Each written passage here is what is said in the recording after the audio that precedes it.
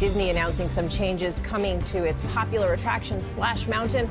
This after fans said that ride reinforced racial stereotypes. Now the ride is being reimagined to feature characters from Disney's 2009 film, The Princess and the Frog. Magic Kingdom Splash Mountain ran dry. After 31 years, riders took their final splashdown before it closed for good on Sunday.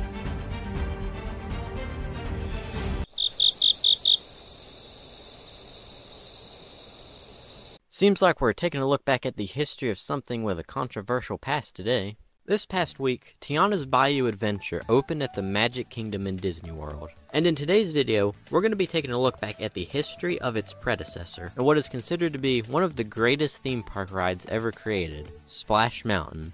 But to tell the history of this ride, we gotta start back at its controversial roots. In 1946, Disney released their 11th full-length feature film titled Song of the South. The film is based off the Uncle Remus stories by Joel Chandler Harris. The film uses both live-action scenes and animated scenes. The live-action scenes star Uncle Remus and this kid. I'll be honest, the live-action parts in this movie are pretty forgettable, but the animated sections in the film are top-tier Disney stuff, and lucky for us, since the ride only displays the animated sections of the film, that's the only part we gotta talk about. The animated sequences star Brer Rabbit, Brer Fox, and Brer Bear, voiced by Johnny Lee, James Baskett, and Nick Stewart respectively. The plot of all three animated segments is Brer Fox and Brer Bear attempt to capture Brer Rabbit to eat him. Very easy to follow, I know. And the three animated segments in the film are directly taken from the original stories by Joel Chandler Harris. And each sequence also includes an original song. And you probably know about the controversial nature of this film. And I won't go too deep into why it's controversial because that's not what this video is about. But if you do want to know more about the history of the film, you can find plenty of articles and videos on that topic. But in a quick summary, the film's depiction of the South is heavily criticized due to its, for lack of a better word, glamorization of plantation life of the former slaves. And yes, the film does take place after the Civil War, but it's kinda hard to know that when it's not stated in the film. And this controversy surrounding the film isn't new. Even when it first released, it was considered offensive. And due to this history regarding the film, it has never had a home media release in the US, and there seems to be no plans for a release on Disney Plus either. In 1974, a new animatronics show made its debut in Disneyland, called America Sings. This may seem very off topic, but I promise it does play a role in Splash Mountain's history. The attraction was created to celebrate the United States bicentennial, and starred Sam the Eagle. No, not that Sam the Eagle. This one. And also starred Ollie the Owl. The plot of the show was that Sam and Ollie take the audience on a tour through the many eras of music in the United States history. But Sam and Ollie weren't the only animatronics included in the show. There's actually a very large amount implemented into the show. The show building also rotated to reveal the next scenes to the audience. That doesn't have anything to do with the history of Splash Mountain, I just thought it was kinda neat. Since the attraction was created to celebrate the bicentennial of the United States, once that was over, it kinda fell out of place. Especially due to its placement being in Tomorrowland. And an attraction based off the history of American music doesn't really fit there. And due to this, plans for the attraction to close began. But there was an issue. If the attraction was going to close, what would happen to the numerous animatronic figures? They couldn't be destroyed, that would just be wasteful. So where could they go? In 1983, while sitting in traffic, Imagineer Tony Baxter had a few problems that needed solving. The first issue was that there needed to be some sort of attraction that would attract guests to the Bear Country area in Disneyland, which was often empty due to it only having a single attraction, the Country Bear Jamboree. The next issue that needed solving was what to do with all the animatronics located in America Sings that were soon to be without a home. And the final issue was the want of a log flume ride to be included in the Disneyland park somewhere. And the answer to all these issues would lie in one of Disney's most controversial films, Song of the South. And this idea was perfect. The Song of the South characters fit the theme of Bear Country. And the lead animator for Song of the South, Mark Davis, designed the characters in America Sings, meaning that they would have a similar design to the characters from Song of the South. So they would look like that they belong together. And if you make a log flume attraction in Bear Country, starring the animated characters from Song of the South, and put the animatronics from America Sings in it, all the problems are solved. It was brilliant. But now we have a new problem. If the area is named Bear Country, but bears aren't going to be the only animal included in the area anymore, it would need a new name. So its name was changed from Bear Country to Critter Country.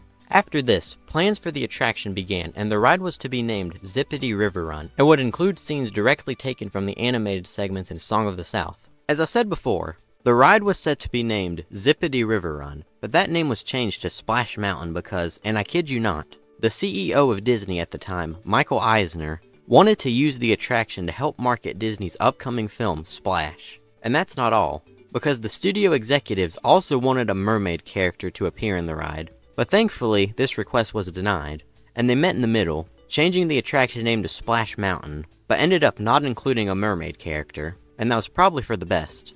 At the time, Disney officials said that they would not be expecting criticism for its Song of the South theming, due to the ride only including the film's animated characters. Well, that aged poorly. On July 17, 1989, Splash Mountain had its grand opening in Disneyland, and it was immediately a success. And shortly after its opening, a version to be opened in Disney World's Magic Kingdom was greenlit, and it will be opened on July 17, 1992, exactly 3 years after the Disneyland version opened. And this is the version we'll be taking a look at because it's the version that I'm most familiar with, and because it's the version with the most similarities to Song of the South. The outside of the attraction is designed to look like Chickapin Hill, which is where Brer Fox resides in the original Song of the South movie. The story of the ride is that Brer Rabbit wants to leave home and head to his laughing place, but Brer Fox and Brer Bear follow behind to catch him and eat him, just as simple of a plot as the movie had. The ride directly takes scenes from the movie, but changes some of them to make more sense for the ride, particularly before the big drop at the end. We see Brer Fox capture Brer Rabbit in a beehive, but in the original film, Brer Rabbit gets caught in some tar. After Brer Rabbit gets caught by Brer Fox, the riders climb up the long and somewhat stressful lift hill, where at the top we see Brer Rabbit about to be roasted, but Brer Rabbit uses reverse psychology on Brer Fox and Brer Bear, and get them to throw him into the briar patch. Well, Brer Rabbit, I'll check out this at the skin gas. Go ahead, Brer Fox. Get me if you like. So fling me in that dry patch. Which is actually where he lives. And since he lives there, he's a master at navigating through the patch safely. And as Brer Rabbit gets thrown into the briar patch, the riders do as well.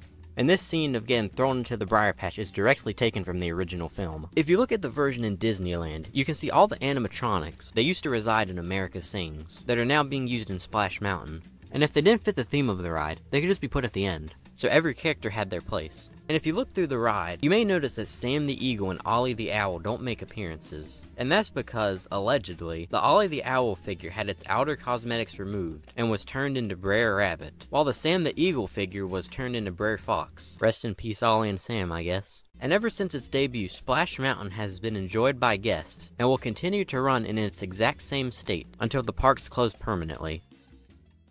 Well, maybe in a perfect world that would be the case. In 2020, it was announced that Splash Mountain would have all its Song of the South theming removed, and would be re-themed to The Princess and the Frog, due to the film the ride took inspiration from being controversial. And this past week, Tiana's Bayou adventure opened in the Magic Kingdom, and I gotta say, from what I've seen online, it seems fairly lackluster, and that seems to be a common opinion. There's way too many scenes of just nothing, and while Splash Mountain had scenes without animatronics, there was still stuff to look at. But in Tiana's Bayou Adventure, there's nothing to look at, unless you really enjoy looking at a swampy environment. Credit where it's due, while most parts of the ride are pretty lame, the animatronics and the finale of the ride actually look pretty great. And the version in Disneyland has not opened yet, so I have to wait and see if that looks any better. And if you want to ride the original version of Splash Mountain, with all its Song of the South theming, all hope is not lost, because the original version of Splash Mountain in Tokyo Disneyland has remained the same, and at this time has no plans to be re-themed, and that is the last version of the original Splash Mountain left in the world. And that was the history of Splash Mountain. It was almost certainly Disney's most controversial attraction, but it was also one of their greatest, and it would definitely be missed by many fans across the world. And if you enjoyed this video, a like, subscription, and maybe even a comment would be greatly appreciated.